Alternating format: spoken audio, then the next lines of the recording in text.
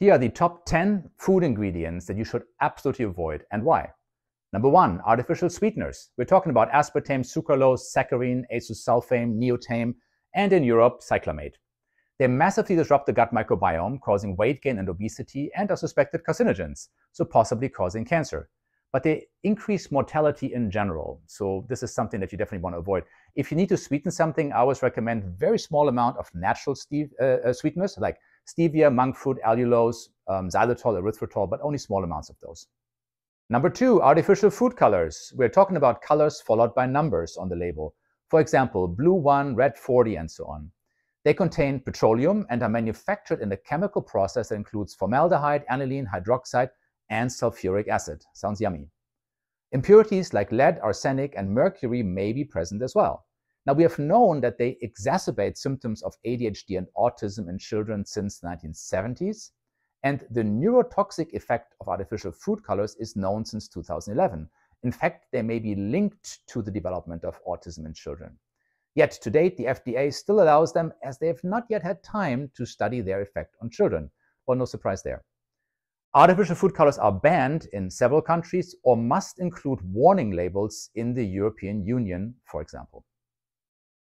Number 3, BHA and BHT, butylated hydroxyanisole and its evil cousin, butylated hydroxytoluene. Now, they are frequently added to cereals, gums, baked goods, butter, potato chips, and so on to prevent fats from oxidizing. And while the FDA, no surprise, considers them safe, the NIH recognizes them as a possible carcinogen, and California lists BHA as a carcinogen on Prop 65. They are also endocrine disruptors, so they mess with our hormones. Now, a reasonable alternative is vitamin E, so if you see that as a preservative on the label, it should be okay. Europe, Japan, Canada, Australia, and New Zealand have banned BHA and BHT, recognizing their link to cancer, hormone disruption, and impaired blood clotting. Number 4, potassium bromate. Now, this is added frequently to flour to strengthen the dough and make it rise higher. So in the end, the bread is fluffier and lighter, right? It's really yummy stuff. Unfortunately, it's classified as a possible human carcinogen, and it is banned in Europe and in Canada. Now, in the US, it is often listed as bromated flour. So when you see that, that means potassium bromate is in there. Number 5, titanium dioxide. This is a white pigment used to make colors brighter in foods and in paint. Now, the EU labels titanium dioxide as not safe for human consumption, and the World Health Organization classifies it as a possible carcinogen. California is currently suing the makers of Skittles for containing titanium dioxide, and they use it in there to make the colors pop out more and make the surface of these candies smoother.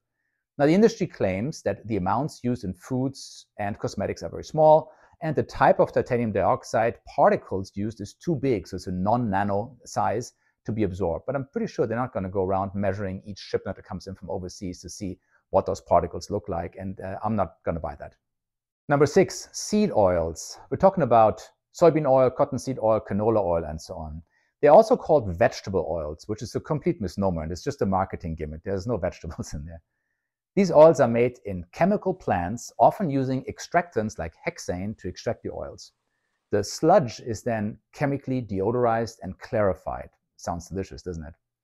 Now, these oils are very high in omega-6 linoleic acid and linked to inflammation and heart disease, as well as mitochondrial damage, and therefore, in my opinion, linked to cancer and autoimmune disease as well. Now, the American Heart Association will still say, hey, eat more of this stuff because it lowers your LDL cholesterol a little bit. And that's true. But again, these oils are highly inflammatory. They're very unnatural for us. Our ratio of omega-3 to omega-6 is really terrible right now. It used to be closer to 1:1. Now it's 20:1. 20 coming from these seed oils, from this omega-6 linoleic acid. This stuff, again, is strongly correlated, at least, with disease of modern times. We're talking cancer, heart disease, and so on. And while correlation, of course, doesn't equal causation, this is an extremely strong correlation, and I would definitely avoid those.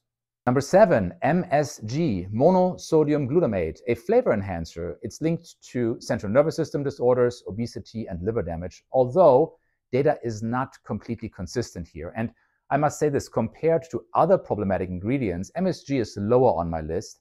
However, it's mostly in ultra-processed foods that I'm trying to avoid anyway. Number 8, hydrogenated oils. We're talking about margarine, vegetable shortening, fried foods, coffee creamers, and they're also known as trans fats.